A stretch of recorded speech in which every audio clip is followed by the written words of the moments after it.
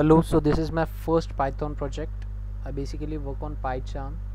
So this is the project on which I've been working on. It is basically an encryption project that takes in user input and gives us the encrypted data in a text view. So let's run the program.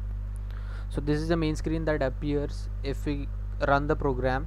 So if we just click right on the input, let's say ask me always,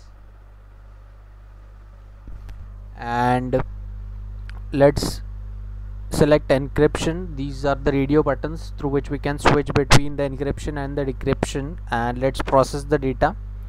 So this is the output that appears. This is the encrypted form of output, and if we just decrypt it, we'll get our original data back. So let's cut this and paste it in the input. Let's select the decryption option and process it, and yes, we get the data that we have encrypted earlier. This clear buttons clears both the inputs. And yes, thanks for watching.